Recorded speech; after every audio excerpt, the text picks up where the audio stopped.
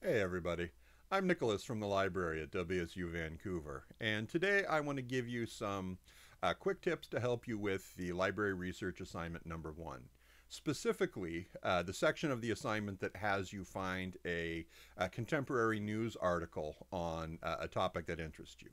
So, to start off with, let's go jump to the instructions and the library's homepage so we can look at how to get going. Okay, so on the right-hand side of the screen, we have LRA Number One instructions. The instructions for your specific section may not look exactly like this, but the instructions are based on the same template, so they will be close. Be sure to read your instructions carefully to make sure that you're doing what your instructor asks you for, not the one that I'm using. But they're going to be pretty close. And on the left-hand side of the screen, we have the library's homepage, which we're going to use to navigate to some sources that should make this project a little easier for you. So in the instructions, I'm going to scroll to the section that I'm looking for. Be aware that the orange bits are the parts of the assignment that cause you to take action, so pay close attention to those, and also pay attention to the heading structure. The bolded parts are more important than the smaller parts, so read the fine print when you need to, but read the headings to navigate through the document. And I'm going to go to step number 2, locate a contemporary news article. And it begins with what's maybe the easy button. You can always just Google it to look for these things, and if that gets you what you need quickly and you can get the citation from it quickly that way, by all means go ahead and do it. I want to show you some library tools that will give you some really good options and also make it a little easier to cite things, so you can make a choice which way you want to do it after seeing this. So what we're being asked to do is on your Word document, you'll create a heading, /contemporary media source, and then use Chicago style notes and bibliography format, not the footnote format, but the notes and bibliography format, enter in the citation. So we need to find news reporting about an issue that interests us, and we need to cite it using the Chicago notes bibliography format. So here's what I suggest we do.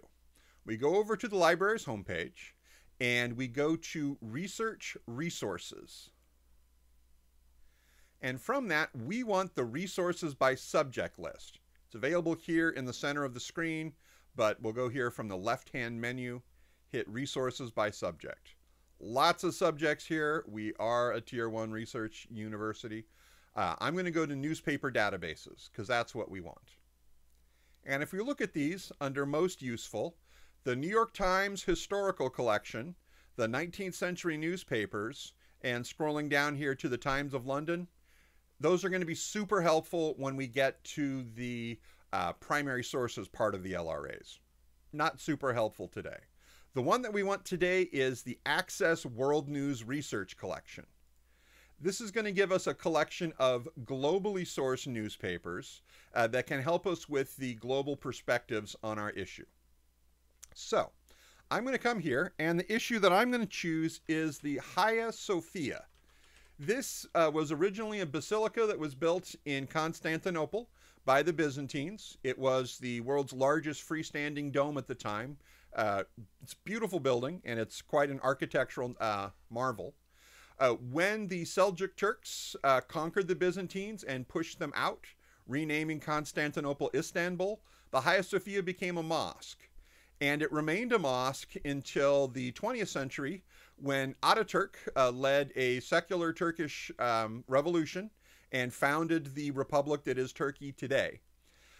Just recently, the leader of Turkey, Erdogan, decided that instead of the Hagia Sophia being a civic museum, a secular building used for history, it would be reconsecrated as a mosque again. And that's the big news. So I want to find reporting about that, largely because I think there's lots of ties in history to other times when there's been a clash between the religious use of a civic building, whether it's a clash between two different religions Or it's, for example, there are some beautiful cathedrals in Spain that began their life as mosques under the Caliphate. Just like the Hagia Sophia started as a basilica, now it's a mosque. And also there's the civic government versus religious government question, which we can see mirrored in some of our political situations today. It's just going to be rich for finding a lot of sources as you look for a monograph and your secondary sources as well. So, what we find here, this first one, Hagia Sophia, reclaiming one's Islamic identity, this may work. It reads just to me a little bit like an essay and not quite like news reporting. I'm guessing that custom Galaxy Note 20 $6,000 cell phones are not going to be helpful to us. I'd like a $6,000 cell phone, but something might come up here in the Central Anatolia media highlights, but I think we can find something better. So I'm going to keep scrolling until I find this piece here. I'll put a check mark next to it. The Hagia Sophia Museum to Mosque conversion draws a range of reaction. The Hagia Sophia, an architectural masterpiece in Turkey, has been both a church and a mosque over the centuries, but since 1935, it served a strictly secular use as a museum. This piece in the Jerusalem Post, from just yesterday it looks like, has all of the things that I'm looking for in this, and I think it's going to be a really rich source for finding more keywords and vocabulary that we can use to search. So I'm going to go ahead and click on the article and look over it to make sure that it's actually what I think.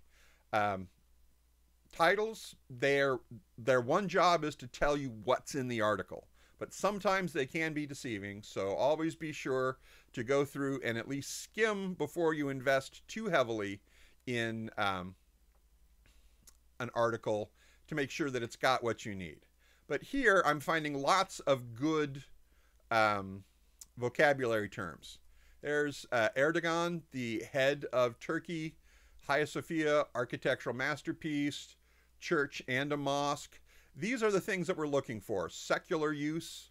We're looking for secular, religious, Orthodox Christianity. A lot of these terms, we can use them to search and find more items. So this is a good one. But what we need to deliver, if we've read our instructions carefully over here on the right-hand side, is the bibliographic full citation. So it's not enough just to have the article, although I do recommend that you save it. And I would do that by clicking the download button.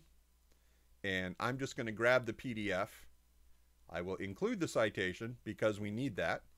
And I'm going to choose CMS, which should stand for the Chicago Manual of Style, and download. But as I'm thinking of the citation, this quote and then the C is how we can pull a citation out of this. And we see Chicago Manual of Style, CMS. I'm going to click on it, and it's going to generate this lovely block that has all of the basic Chicago elements. But I can also see right from the start that the first bit, the author's name, Philip Rappaport, is all caps. And I'm pretty sure Chicago Style has you capitalize the first letter of names and proper nouns, but not the whole thing. So we'll need to do at least some fixing.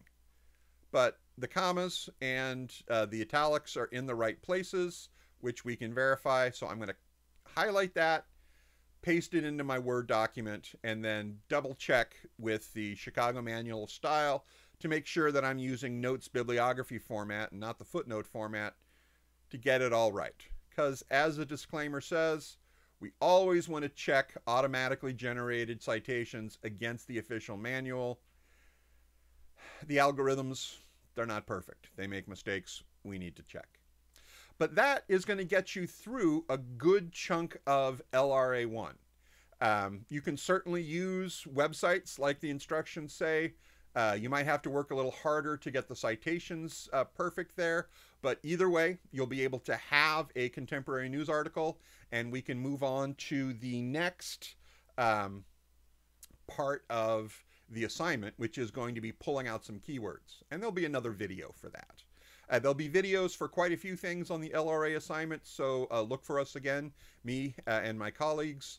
You'll see some videos on keyword generation, on finding monographs, on finding journal articles, and on finding primary sources. So that's it for today, and I hope to see you later.